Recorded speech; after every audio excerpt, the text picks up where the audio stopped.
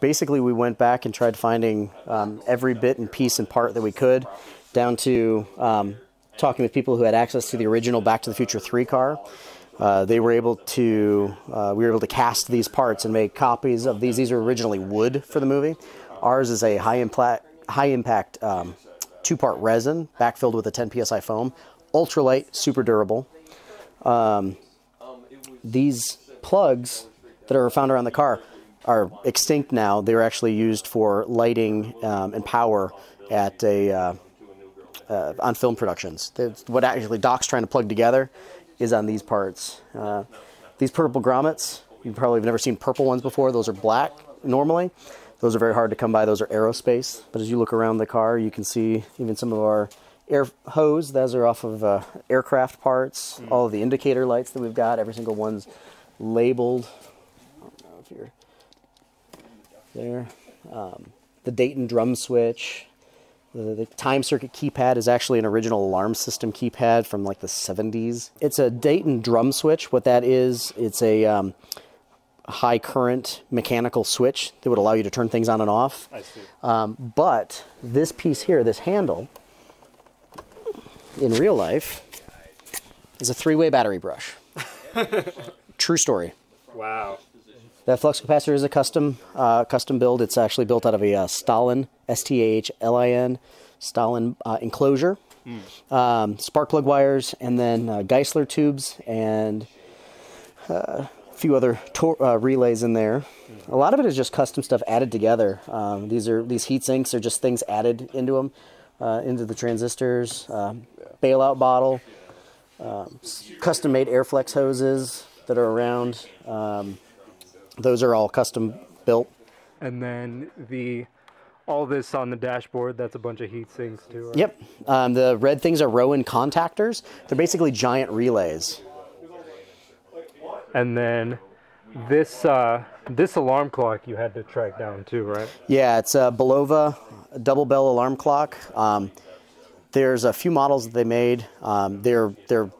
Those are some of the ultra rare parts and pieces. Someone actually took the bell off of it and stole it. That's why there's not a double bell on that one, which is disappointing, which means I'll have to make one. Was that the same model as the one they used in the movie? Yes, it's a different face though. They're antiques, and they're antique alarm clocks, so they're very, very hard to come by. They're not something you find on eBay. It's clock collectors and clock stores will have those kinds of things, but that's from before the wall fell in Berlin. I mean, they just don't exist.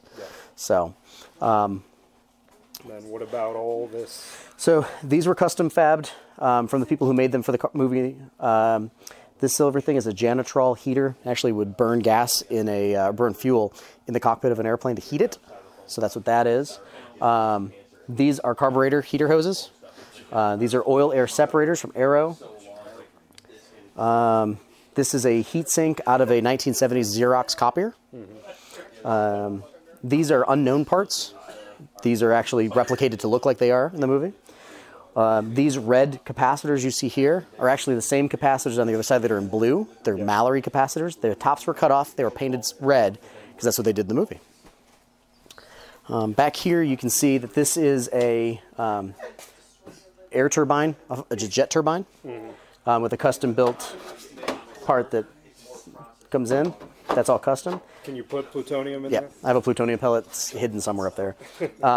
They leak because it's 2 pieces of acrylic that didn't glue together very well. And then, of course, this base for the... Do you know what that is? It was a Volvo hubcap, right? Nope. Close, though. Oh, it was like a Plymouth Reliant? Dodge Polara. Okay. 1970s Dodge Polara hubcap. Bunch of heat sinks, more military stuff. This is off of a military radio. And I assume the license plate is not an actual license plate. It is not a real license plate, but it is the license plate from the movie. It is the same, down to the tag and the license plate, everything. So you got to swap it out when you're driving it around. And well, no, actually, we keep the plate on us. Yeah. It's illegal to drive with fictitious plates, so technically that is illegal. But we have real plates, so it's actually a plated vehicle. Around here, you see the air mufflers. And these are the Mallory capacitors that are the same ones, the red ones that are on the other side. Yeah. And then, where did these capacitors, what did they go into before they put them on? They're just industrial capacitors. They can go into just any electrical, Batteries, pretty much, just big things. These are 37,000 microfarads, so they'll blow your hand off if you touch the two if they're charged. Yeah, I assume those aren't charged. Yep. This is a gyroscope mount out of an aircraft, military aircraft. This does not exist. It's impossible to get, so these are custom fabbed. And this is a heatsink, medical heatsink out of a naval oscilloscope. But that's, I mean, you've got different radiation gauges throughout, more ice cube relays, things like that. There's stuff hidden behind the seats that you never see in the movie. So pretty much everything that went on the back you cast from the original parts? No, some of it are original parts. Okay. I mean, these are all real. The missile hard drive you cast.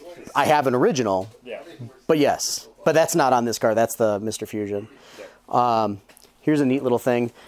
What is that? The wormhole emitter, unknown part.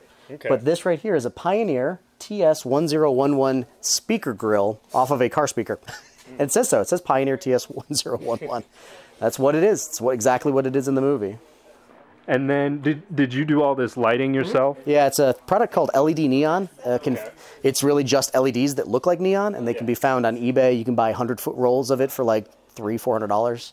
Do you know what they used for the original one? It was neon. It was actual neon, which is really hard to drive with. In the movie, it actually appears blue, but in real life, they were white because the filter they used ended up giving it a blue hue. So we do the blue. We can't have it on while it's driving because that's illegal, but sometimes we do. It's actually kind of funny to pull up to a stoplight and flip them on at night, and then they see the person next to you buckle up. This is a Futaba remote. The only difference between this one is that it's got the red lettering, not the green lettering, which the movie has green. So I'm not finished with this one yet, but this is the same remote that they use in the movie. And this is where it would give the display. Now, this display here is actually the same as the display that's for the speedometer on top of the car. It uses the same LED pattern. Some of the actors from Back to the Future were coming in to appear at one of the comic book conventions in Atlanta, namely Dragon Con a few years ago. So I had the car, I think it was 2012. No, 11 or 10. Then it would have been 11, because I had the car in 11. So brought the hood in to the convention center, and they were gracious enough to sign it. And meet with us for a minute or two while they were signing it, which was pretty cool. So we had Christopher Lloyd, who played Doc, Leah Thompson, who played Lorraine, the mom, and James Tolkien, who was the Principal Strickland.